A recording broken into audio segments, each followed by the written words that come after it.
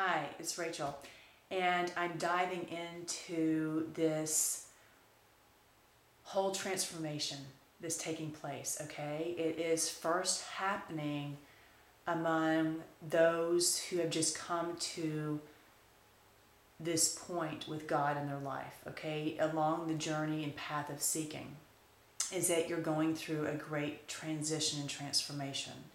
And it's beautiful, but it's different and it's new because it's just as different as a caterpillar becoming a butterfly. That's what's happening. Okay, there are people that are becoming living creations. Remember, the living creatures around the throne of God, they had wings. The cherubim had wings. Okay, because when you become driven by God's Spirit, that's what the wings represent. That you're fully driven by God's Spirit. Okay, so you have to stop being a creature of the earth, of the dust, treading and walking on the dust. Okay, because as long as you're treading the soil, as long as you're treading all this corruption, you can't, it's corruption. I don't care how much you try to clean it up, make it look good, whatever it is, it's corruption. And that's what I've been talking about with my personality, and that's what you can see. As much as you try to walk by the promptings of God, desire His ways, all of these things, you run into a huge roadblock. And that roadblock is you, it's your personality. That from the moment that you were created, it started to be born out of corruption. Okay? And it was very corruptible by all these outside things, and that's what corrupted. It was all these outside things coming at, and that's why it's all this disharmony, it's all these lies, and everybody is causing harm and affliction and tearing at each other's realities because none of their personalities are in harmony. Okay, so you have to come to a point like the rich man when Jesus said you have to go sell all.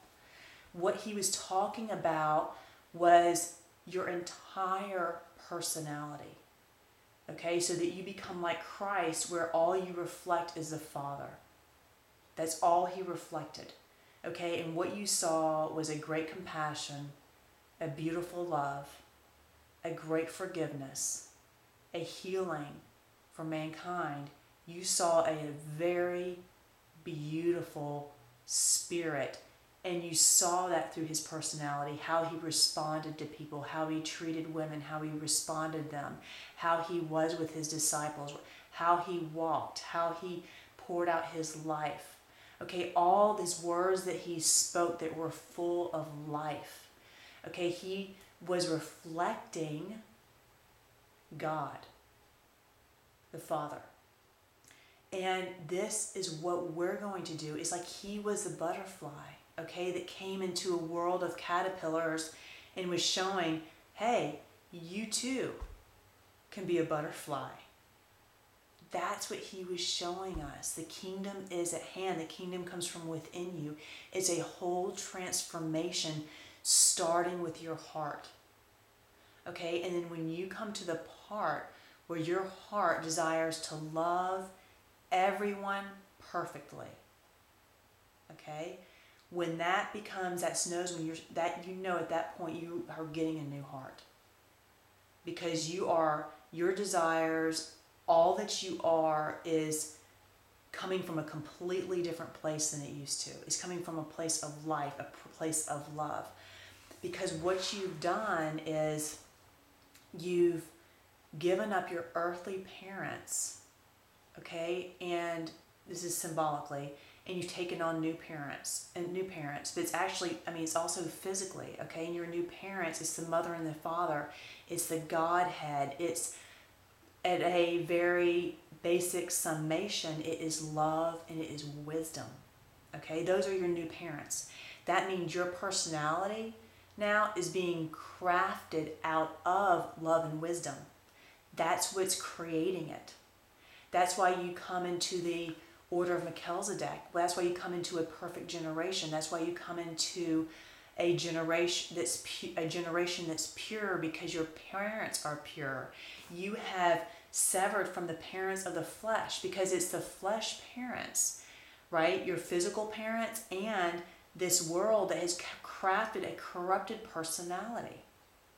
okay? And as long as you hold on to that, you can't ascend in your spirit. You can't transform. You've got to be willing to let all of your personality go and let God totally recreate every part of you. You got to be willing to sell all and then buy and sell with Christ. So that means that you are going through an inner working, because that's where Christ's Spirit dwells within you. He comes as that internal teacher. That's what his role is, recreating you. Okay? And it starts with your heart. Okay?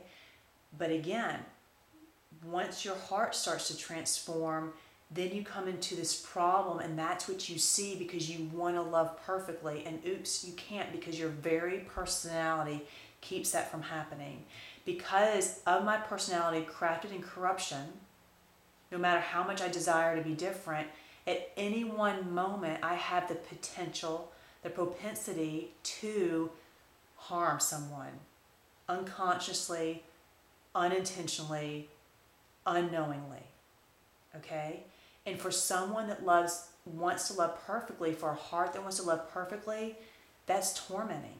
Okay? And that's a big problem. But that's a beautiful place to come to in your life that often comes with much tears, because you are broken, because you see how broken you are. All right? But that is the very thing that you have to offer up to God and sell. And you know what?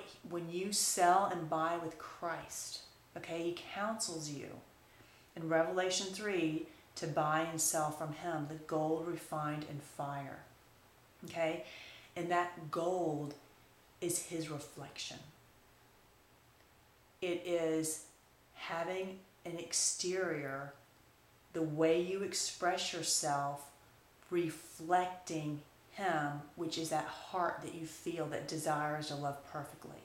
You want to love everyone perfectly, and that's the overlay of gold. Okay? And these are also the overlay of the cherubim. Okay? The cherubim, the winged creatures covering the mercy seat, that's where God spoke to him. I spoke to you in the midst of the cherubim. Okay? Winged creatures crafted out of olive wood.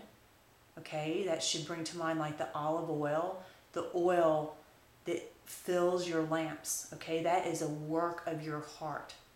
Okay, we are the epistle, we are the book, the wood, the paper that God is writing his truths upon.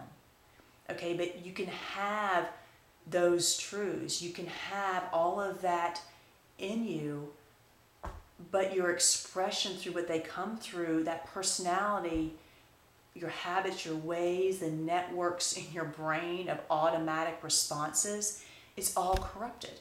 So it's like it's trying to get out, but it hits that. And that's what you face. And it's a very humbling experience. But then what God does, it's like you offer it up to him, because you realize that's what he came to consume. And what he gives you when you sell all, okay? All, because your personality is everything of you, every part of you. Okay? When you can see that and you sell that all to him, and what you buy from Christ is that gold. Okay? It is that gold that has the ability to reflect that countenance, that perfect Spirit of God, but it's reflecting from within you. Okay? That's where he comes. So that's why it's so significant when you feel that heart. And that's when Jesus says, when you're learning the parable of the fig tree, he says, know that the end is at the doors. Okay? When you see in your heart a new heart, which means out of it is flowing, you have, a new desire in every situation, every relationship to love perfectly. Okay? It starts pressing on you, your personality, which has been the tomb. Okay, it's like that butterfly in the cocoon. It starts pressing on that cocoon, and that's when it starts to split open. Okay, and when it starts to split open, what was inside starts to come out. So that's that heart starts growing and intensifying in you, and what you come against is that personality, and what happens is that personality starts to burn away. Okay? That is those filthy garments coming off, because you already have the new garments that have been being formed from within. See, the old garments, their old personality, it came from stuff on the outside. Okay? All that corruption, that's why there's all this disharmony. The new garments are formed from within, and they're put on you from within, from the new heart that you have. That creates the new garments that you wear. So it's a pushing out, and it's a reshaping of your personality, so that now you're reflecting your personality. Those is reflecting the Spirit of God. Okay? And when He starts filling your personality, that's when you are starting to fly, because He is directing every expression of you in the world. And the only thing that is governing you is no longer your will or your ability to walk around like a caterpillar. Okay, you don't even have those legs anymore. That you don't have that will. It is because you have totally given it all over to God. And this is the point that He wants to come to, because love desires love. He wants to be invited. He wants to be desired by you, because that is the freedom of the love and the beauty of the love that He wants to give you. Okay, forced love it brings on all the wrong emotions. Okay, it's this love that is, you desire it. Okay, just like you desire to marry the person when you're getting married, you desire to be one with Him. And that's what it means, that He takes over you. But that's how He takes over you. That's His breath of life coming in, and His Spirit is that He's taking you now and carrying you. So you are just like a butterfly. You land somewhere, wherever He lands you, and the only time you move is when you're carried by the wind, when you're carried by the Spirit. That means every time you act, every time you speak, everything that you do is the Spirit carrying you. It's the Spirit doing those things. It's God doing all of those things through you. Okay? And it's nothing of yourself, because you have totally, that personality has been offered up. And in my next video, I'll dive into a little bit more of that inner working of your heart.